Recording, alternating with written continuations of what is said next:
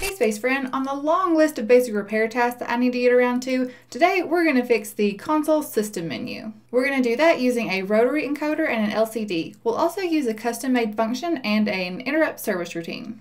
Rotary encoders measure angular rotation. They have some similarities to potentiometers. Some notable differences are that potentiometers output a resistance value, whereas rotary encoders output a digital signal to determine the position of the knob. Rotary encoders can also rotate all the way around their axis without stopping, whereas potentiometers can only rotate part of the way.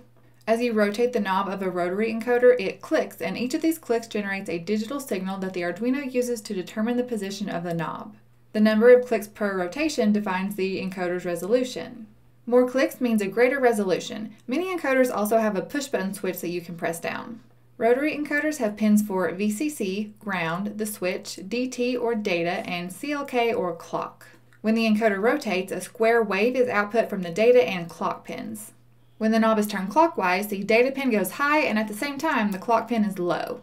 When you turn the knob counterclockwise, the clock pin is high first and the data pin is low.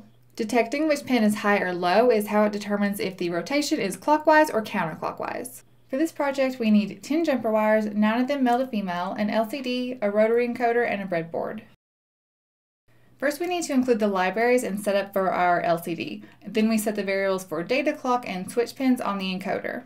We're also creating int variables for the encoder and button value and states. We're setting a constant integer value for the number of options as 3. That's how many systems we're going to set up to cycle through. We then create an array called menu options set to the size of num options, so 3. The strings inside the brackets are the 3 system values for the array. We're setting the selected option to start at 0.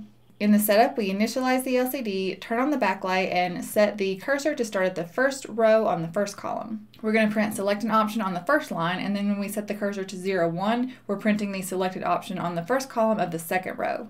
Life support is at index 0 of the array, so that's what we're going to print first since selected option is initially set to 0. We then set the data, clock, and switch pins as input and set the button value to a high state. Then we attach our interrupt service routines. We're setting them to interrupt both the data and clock pins with the ISR handle encoder. I'll include a video at the end of this one about how interrupts work if you need more information about that. Change means that the interrupt will be triggered when it either goes from high to low or low to high. The handle encoder function is defined below the loop. It creates integer variables for encoder A and B, which is just reading in the state of the encoder pins. If these pins are equal to each other, then we're going to increase the encoder value, and if not, then we'll decrease it. This is essentially how we're determining the rotation. If A and B are equal, that means the encoder is in one rotational state, either they're both high or both low. In the loop, we're setting the button state variable to read in the state of the switch pin. If button state does not equal the last button state is how we're detecting if the button state has changed. So if the state of the button does not equal the last button state, and if the button state is low, then we'll call the perform select action function. This function is also defined below the loop. It just prints the word selected on the first row of the LCD and then the selected option on the second row. So if we are pressing the button on the rotary encoder down, this function executes and the system menu will be displayed. The next if statement is saying that if the encoder value does not equal the last encoder value, so it's also just checking if the encoder state has changed, the selected option equals the sum of the selected option and the encoder value modulo num options.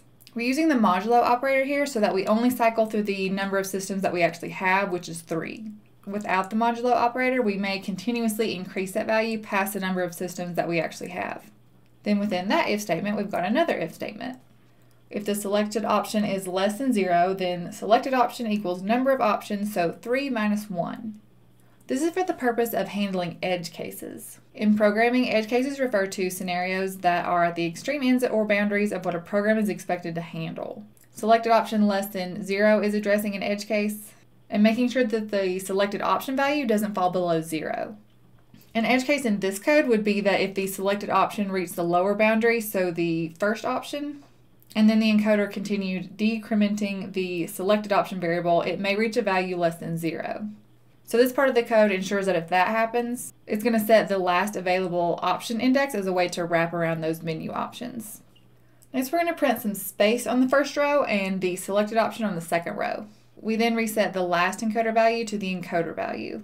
Outside of that if statement, we also set the last button state to the button state. That was a lot of words, so let's walk through what the first few iterations of this loop would do practically. Select an option and life support will print to the LCD screen because life support is the first option in the array and the selected option is initialized to 0. Button state and last button state are both currently 0, but now we've pressed the button, setting the value of button state to 1. Since these two aren't equal, then the if statement will execute. If the button state is low, which it is because we set it to high during the setup so that pressing it down means that it's low, we perform the selected action, which means we write selected and the selected option to the LCD. Let's say we haven't rotated the encoder at all. It would stay at 0 and the last encoder value would be at 0, so this next if statement would not execute and the LCD would continue saying life support as the selected system. We'd then skip down to setting the last button state to the button state. On another run of this loop, let's say that we have moved the encoder. The value is no longer 0, so it does not match encoder value. The selected option now increases by 1, so 0 plus 1 mod 3 for num options. This now displays shields to the LCD, so the second option in the array.